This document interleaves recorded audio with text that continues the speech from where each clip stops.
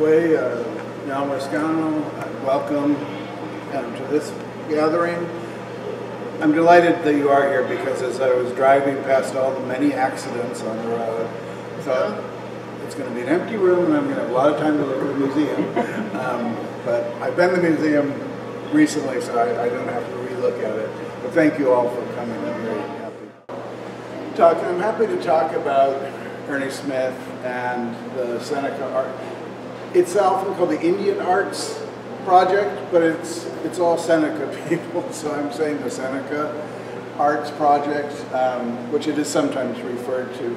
But I'll give you a bit of background for that as we go along. So I just want to start with, we all probably know where we are, but in terms of orientation, one of the things I've always been interested in the Haudenosaunee Confederacy as it interacted with European powers was that we were unified enough and strong enough a group that on very early maps we're often bounded like a country in Europe would be bounded. You rarely see that with indigenous nations in the US. They usually will say New France and then maybe the names of several different native nations. But on a bunch of 18th century maps, it will also, Iroquois, of course, is the French name for the 5 nations, then 6 nations.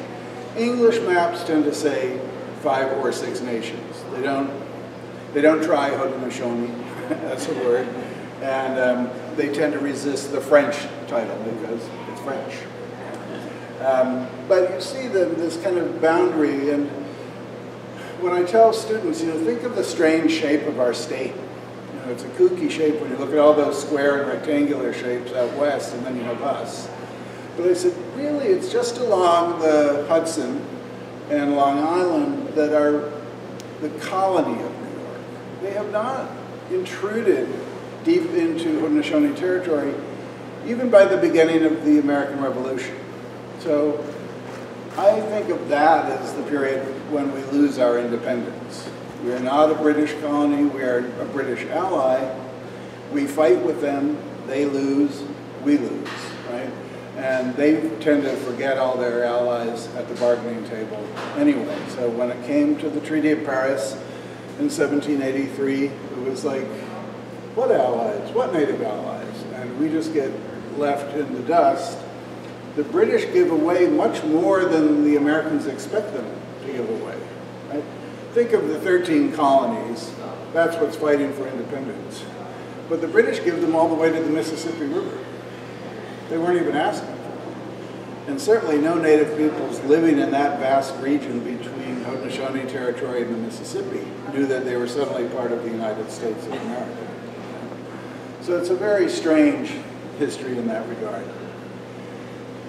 As you know, Haudenosaunee means people of the long house, and what I like about that is it's a metaphor, right? It stands that we have a metaphoric relationship to an architectural form, the longhouse, which is a multi-family dwelling, but in terms of a map of the Confederacy, it's a multi-nation dwelling. So that metaphoric longhouse is stretching from the eastern door near Albany to the western door in western New York, Niagara, right?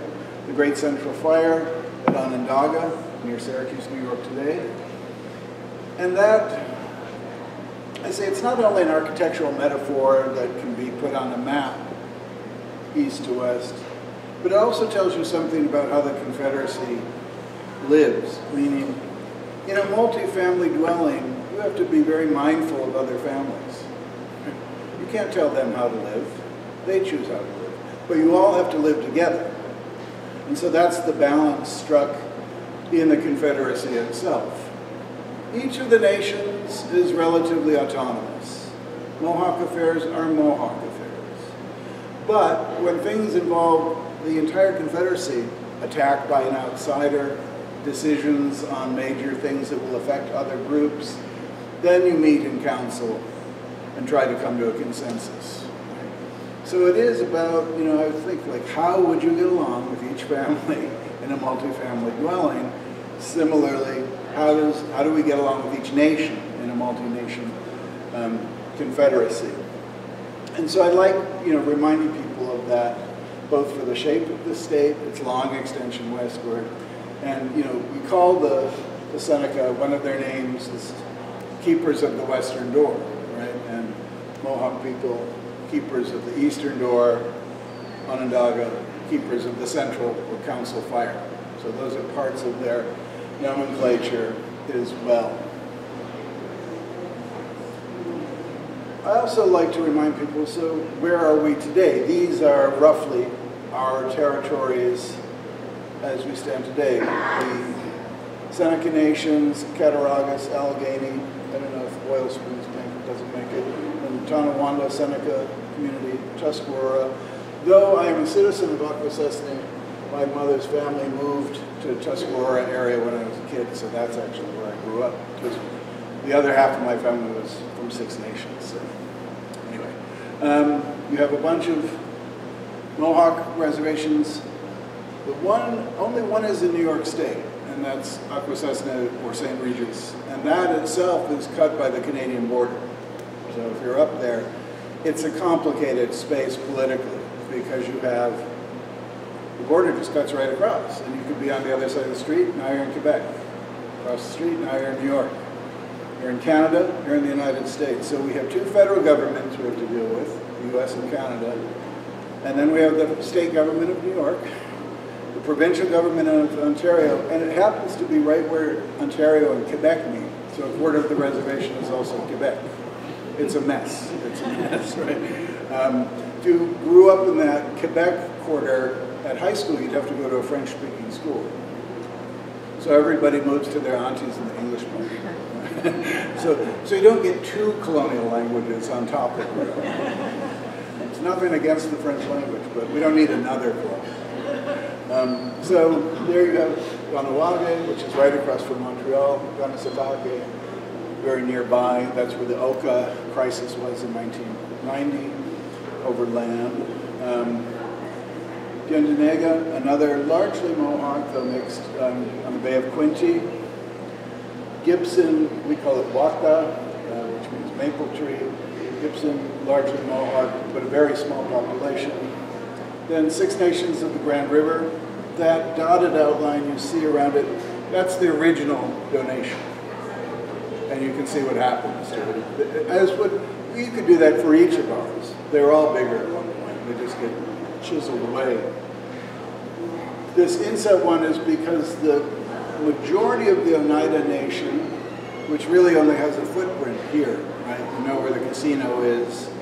They don't own a lot of territory there. Because the great majority of them left in the 1820s and migrated of their own choice to Wisconsin, Green Bay.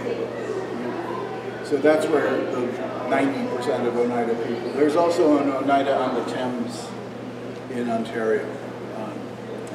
So we're spread all over. When I was a kid, I thought of this as, since we're not a contiguous nation, anymore as we had been in older times, I thought of it more as like a constellation, of different stars where you say, that's Aries, that's Venus, or whatever.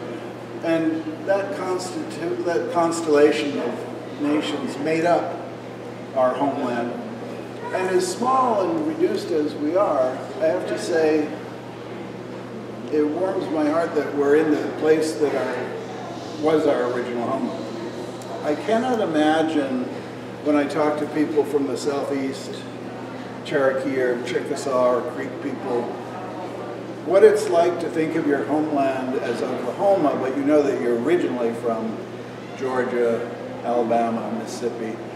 And that's where all your sacred spaces are. That's where your stories come from. That's where your name places are. And to be hundreds and hundreds of miles away,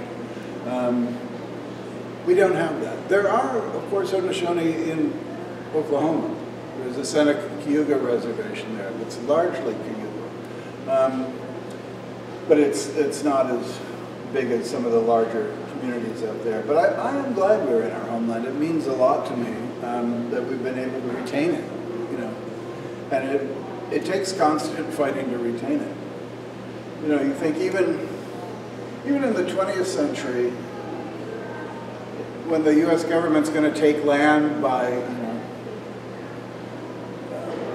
eminent domain for a public project, where do they take it? They take it from native reservations. As small as we are, Kinzua Dam project, the southern, along the Allegheny River, the Niagara Power project takes almost a quarter of the tiny Tuscarora reservation in the 1950s. Just these land grabs aren't over, right?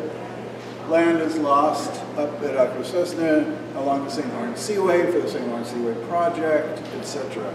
But it's somehow, whenever they need to take land for eminent domain, it's us that they're taking it from, which is peculiar given how small our land base is, that it always has to still be us.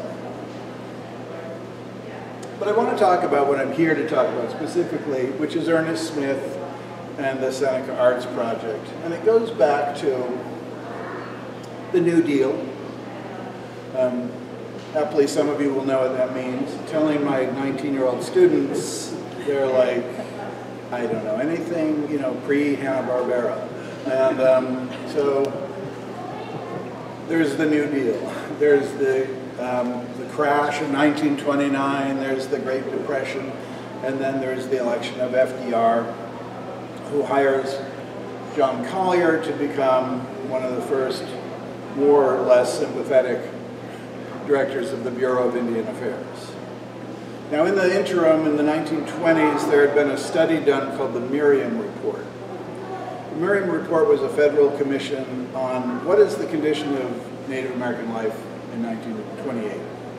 And it's bad, right? That period, say from 1890 to 1930, is really nationally, I would say, the nadir or lowest period for indigenous America. Not only are our numbers going down rapidly, but there are no more independent Native nations. Everyone after 1890 is on a reservation. And by 1890, we're already 20 years into the boarding school era. Boarding schools start 1870, Carlisle, and by 1890, they've been going 20 years. By 1930, they've had 60 years of damage to do, several generations, right? And so this is a low period nationally. And one of the things getting lost, besides language, is our material culture, right? All these beautiful things you see here, this beadwork, this basketry, this ceramic work, a lot of that's being lost and forgotten because there's no one back home to teach it to. The kids are all being sent away. They're not learning their language, and they're certainly not learning their arts and crafts of this traditional style.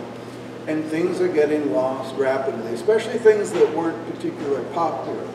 Beadwork always had a popular majority, i.e. white audience, to buy it, right? You could sell it at Niagara Falls or different sites. Beadwork remained popular because it was a form of income for a lot of Native women. But other more traditional things that didn't have a sale value outside, like basswood rope making for burden straps and things like that, this is disappearing. That's just an old technology and so on. So one of the things that Collier does is he says there's got to be, just like there's a New Deal for the average American, there has to be the so-called Indian New Deal. And we have to start reforming certain things. One would be, if a family doesn't want their kid to go to boarding school, we do not snatch them away. We allow that. They don't close the boarding schools, but they don't make them mandatory anymore. Then there's giving back land, not land to Native people just wholesale, but we lost a lot of land on reservations to the Allotment Act in 1887, the Dawes Allotment Act. He helps reverse some of that. And that mostly affects out west rather than us. And then the third piece of this is he says we should let them get on with their languages. We should not persecute them for their languages or their religious practices and cultural practices. Land of religious freedom, but Native American religions are outlawed by Congress in the 1880s. I was saying, does anyone know when they became legal again? Some may guess, FDR. 1978. Indian Religious Freedom Act. Thank you, Jimmy Carter. And so all these things linger, right, into the 1970s. It's just no one was persecuting us for them. But they're on the books. And Collier says, let's stop worrying about religion. Let them get back to themselves. He wants more native self-governance, but this is where his one big fall is. He intervenes and says, but they should govern themselves the way the U.S. does. You should have a Senate and a Congress and a Constitution. We have traditional constitutions and ways of governing ourselves. Say among the Haudenosaunee, that might involve clan mothers and choosing chiefs the traditional way. He didn't want any of that. And so he has the Indian Reform Act, the IRA, he attempts to go through, it's blocked by a number of tribes, including the Haudenosaunee, who are very opposed to it, but also other traditional, the Hopi, a lot of the Lakota nations.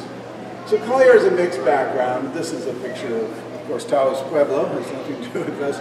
I put it there with him because his love of indigenous people was really the Southwest.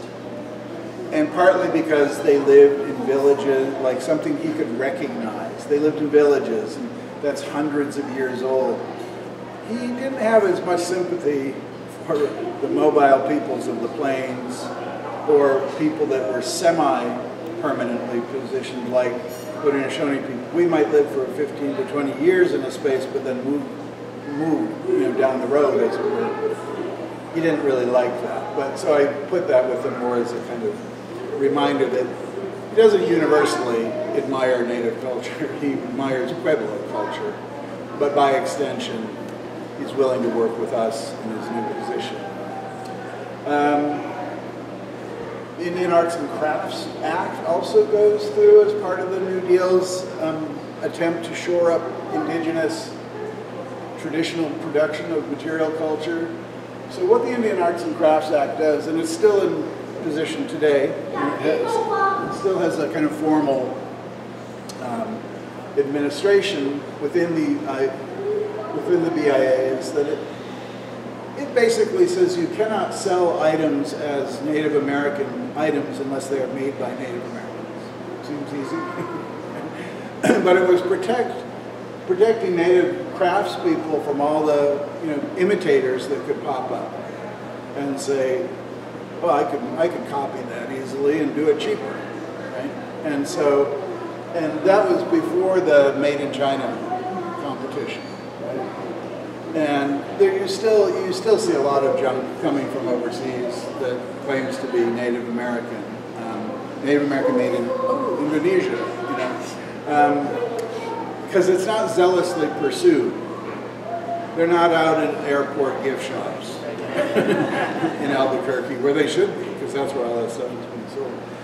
But it does exist. This symbol is actually, if it was on its side, it's from a mica piece from the Hopewell dig in Ohio, which would one of the mound building cultures from over 1,000 years ago. So it looks kind of modern, but it's actually a symbolic object from the Hopewellian people. There's Collier again with some of his Pueblo friends. But what does this have to do with us? Well, part of the WPA, the Works Progress Administration, was to support artists, writers, historians of all types, right? Native, non-native. So folded into that Indian New Deal was WPA support for indigenous projects. At the Rochester Museum, we have Arthur C. Parker. He is a Seneca anthropologist, archaeologist, trained in the Western tradition, works for the Museum of Science in Rochester. That museum is closely connected with Morgan, right? Lewis Henry Morgan, who is the so-called founder of American anthropology. Have people heard of him? So, he's a curious figure. He's a 19th century figure, and he has a weird entry into studying Haudenosaunee culture. This is in the 1840s. He's a lawyer, and he's part of a lawyer, like a men's club, that call themselves the Improved Order of the Iroquois, by being white, I suppose. And they're like guys that get together and play Indian in some weird way. And they want to do it more authentically, so they charge him, since he's a scholarly sort, to go interview local Native people, because they do know they're around, right? And he meets by chance Ely Parker. And Ely Parker is a very highly educated Seneca young man who starts to talk to him about traditional Seneca culture, invite him to the community, both at Tonawanda and other communities, and have him actually learn the real truth, not just go back and tell your guys how to do some kind of dance or something. In fact, he never really goes back to that world. He takes a scholarly turn and will write one of the first really important ethnologies in the United States in 1850 called The League of the Haudenosaunee, which he talks about the structure of the League, its history, our political organization, and a lot about our material culture, which he has illustrated. If you look at the pieces from that period, he collects himself, and a lot of them go to the New York State Museum in Albany, where they were until, unfortunately, there's a fire in the state capitol in 1911 that wipes out most of the collection, though a good deal of it, a surprising amount, survives. But Ely Parker is really key to remembering that the Morgan collection and Morgan's writings paid a lot of attention to some of these arts that are dying out. So he says, if we contact people at Tonawanda who are interested in the arts and in making, and ask them, do they have, access to the tradition, these other traditional forms, he said that's a project we could support. And so they set up, I did try to include everyone's name that I could find in case people were here from the community, because they always ask me. So they set up in an old schoolhouse in the reserve and some other buildings, different workshops where people could engage in teaching these things generationally. So they would have older folks that knew how to do it teach young people, and they're being paid for it just like any other WPA artist would be paid. And it was so, it helped keep the wolf from the door, as it were, but it also helped the continuance of these traditional forms, which is I am forever grateful for in what I study. Now, we don't have an ancient tradition of painting or two-dimensional representation, but there are native artists who adopt that when they start to encounter Europeans, and the stuff to do it in paintboard or paints and watercolors, pressboard, and so on. And some of them have survived from a remarkable, 1820, these things are well over 100 years old. They're on paper. They could have been lost at any point in history, but they have been collected. They can be seen, mostly in museums and private collections. But I just wanted to say that it's not all beadwork, basketry, and ceramics, that there's also a tradition, a visual tradition. And one of the other things, a term that comes up that my students often ask about is, so we talk about sovereignty always. Sovereignty is the right to rule oneself. It's like independence. But then there are other types of sovereignty. Linguistic sovereignty, the right to speak your own language without having it beaten out of you. Food sovereignty, the right to plant, grow, gather, and eat your own foods without Monsanto telling you you can't grow that. And another form is visual sovereignty.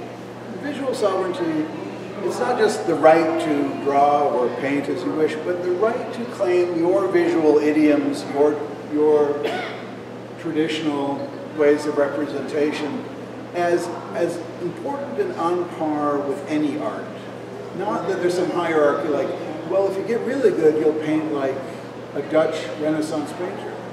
That's good for the Dutch Renaissance painter. But there are other idioms, right? There are other ways of, so it's not to say, you know, this is good, but it's primitive art. Whatever the art is what they're choosing to represent. And so when I look at the forms that you'll see in many of the pieces around here, those idioms that have been part of our visual idiom for centuries, they persist because we believe they carry as much importance as possible. Not that we're not able to do it like a European, right? And so I consider all of these things as part of that larger notion of visual sovereignty. So this is Ernest Smith, picture of him in a ribbon shirt, Pistola, cap. These are the Seneca reservations of Western New York. He's from Tonawanda.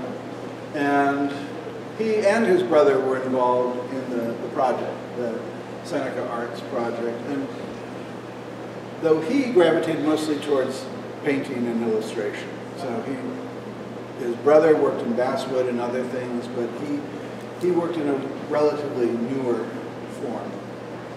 Probably his most frequently reproduced painting is an oil painting of Sky Woman, right, from the creation story of the Mushomi, illustrated here and other places.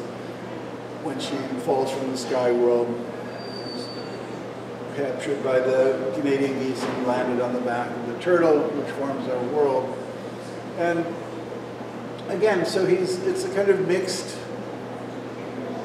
idiom visually, because he is drawing on Western traditions. He has somewhat of a perspective in there, but what his focus is on is visualizing an oral history of our culture and saying, just like you might see a picture of the creation or Noah's flood in a stained glass window, he wants parts of our stories, our foundational stories, to be visualized and represented. You'll notice too, I was talking to a student recently, well, last semester, about Smith, and they said, why does his style seem so different? And I said, any artist's style changes considerably over the years, but also depends on the medium he's working in, right? So this is watercolor on board. It's a lot different than oil. And it's, you know, you can do more things for the type of illustration, because this is, I think of him as having different reasons for his work. Illustration is really wanting to document something and explain it visually to someone else, whereas a more decorative piece or a kind of almost history painting, which I would consider the first one in, is a more elevated celebration. It's not about documentarianism so much as it is celebrating something. So this, as he imagined, because he would have never seen Handsome Lake preaching a longhouse, but so an imagined scene for him. Similarly, another watercolor of a lacrosse game. These guys seem to be in a tussle, not unknown in lacrosse. Little brother of war and all. But again, he was trying to populate,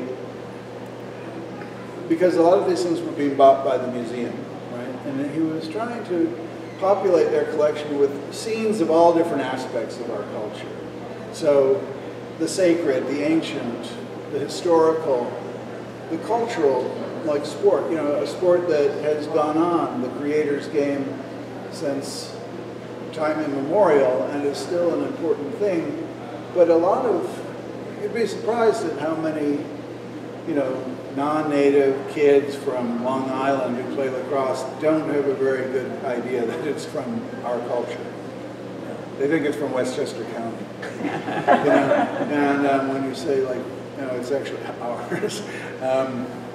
So he moves through different styles, right? And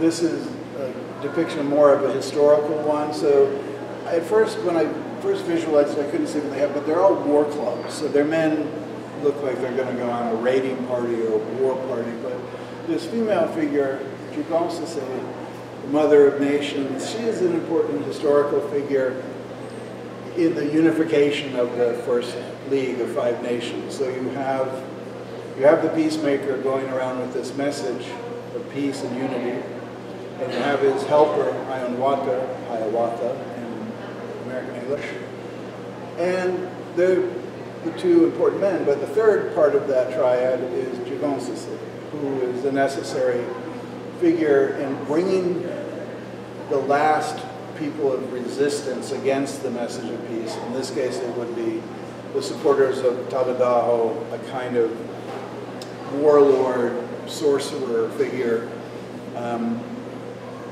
who was ruling Onondaga at the time. And they're, of course, the middle, they're the council fire, they're the center of the Confederacy. Without them, it's going to be hard to have this unified group of the Haudenosaunee. So she is the intervention. She is, as I said, called the mother of nations, because she brings us together, helps win over the Tabadaho, and therefore is honored in one of his history paintings. These ones always interest me because they're late in that period, so a lot of these are 1932, some are 8 years later. He's doing, again, these are illustrations for traditional. This is a woman leaching corn. Remember, our Haudenosaunee white corn has a very, very tough outside that you can't digest. And so you soak it in lye from ash, but you don't, of course, want to eat lye. So you rinse it, and you really rinse it, like your life depends on it, because it does. And so she's rinsing that corn, because once, of course, that husk is off it, you can not only digest it, but as a wonderfully, rich, nutrient-rich form of food that lasts throughout the winter, can last for years. There's a woman using a deer's lower jawbone as a scraper. The teeth are in it, and it makes an ideal corn scraper. So he's illustrating these, again, for a science museum. This is almost like they would go in a textbook. So they almost have a weird early Disney feeling to them to me. And they do, which is not a bad thing, but because they look now more almost user-friendly. They're focused. They don't have any backgrounds. They're by themselves. The focus is on the activity. But they're yet another part of his styles, I would say. You can see the date on this very near the end of his life, right? He dies in 71. And these are all owned by the Smithsonian in Washington, D.C. Not by the Smithsonian. I think the BIA. They're commissioned by the Indian Arts and Crafts Board within the BIA in 1968 and 69. And so he does a series of illustrations, again, some on life in the Longhouse. This is called the Women's Dance. Again, they have still some of that cartoonish feeling of those last ones we saw.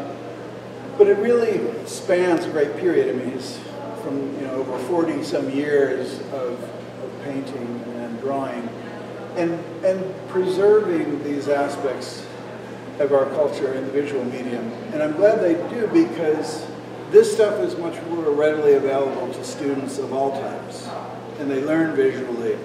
You can get them involved with beadwork and ceramics and so on, but that takes certain hands-on, you need experienced people working with them on those materials. But this is something they can look at in a book, they can look at online, and I think that Smith's real contribution, well, one of many, is to keep alive these visual idioms well into the 20th and now 21st century through his work with these people like the people at the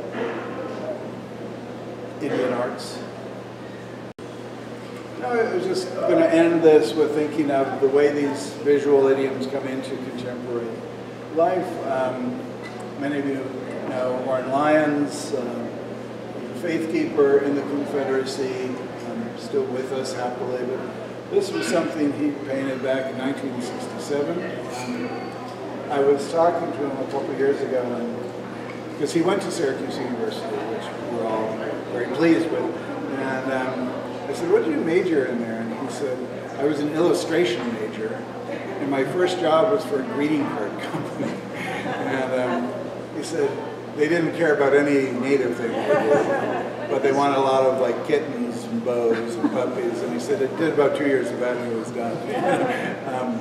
But this is a very early piece with the peacemaker, and I would want to under the great trick piece on the back of the turtle. And then you have all the clan animals, the 12 different clan animals, kind of peeking around in the trees. And when I was a kid, I was always very fond. I'm bear clan, but I was always fond of the eel clan because it just seemed so exotic. And there, the snipe and the hawk and the wolf and heron. So yeah, the deer. What I like about too when we talk about these animals, and my grandparents used to play this trick on us. They'd say, "Well, what is the leader of the animals?" And of course, we'd say like wolf, bear. It had to be tough. It's the deer. The deer is the leader because it gives so much of itself to us, to humans. So it feeds us, it clothes us, builds our paths in the woods, and without it, we couldn't survive. Whereas the others have their other function, but just because they're big and strong. And I just like that kind of inversion of expectation, because they set us up for like, which is the bear? It's got to be the bear. We're bear clan. Sorry, wrong. And every diminutive creature has its, power and legacy. So I was loving that. This is Shelley Nero's Sky Woman that's in Art Gallery of Ontario, or in the National Gallery in Ottawa. And there she is, falling toward the turtle. But you have the Pleiades, the 7 stars that are called the Pleiades in the European tradition, but are also important in many traditions. And they are the place in the afterworld where you go. And so these, as I said, these kind of visual representations, it's not that someone's constraining them and saying, you have to do native subjects. It is, why wouldn't you do native subjects, right? It's not like, oh, I'm really good now, so I'm going to do just pure abstraction or some European thing. Why? Why not do the things that move you, that you think about? There's a great Shelley Nero show right now at the National Museum of the American Indian in New York. And then, as you know, there's one in New York and then there's one in D.C.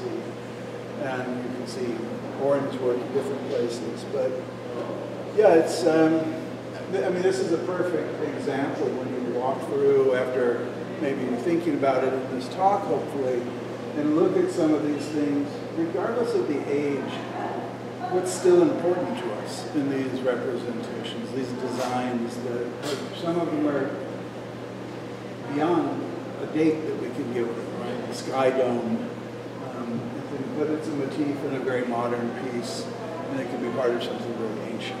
So that is my main walkthrough, and I hope it's been useful and interesting to you, because it's the type of stuff I love.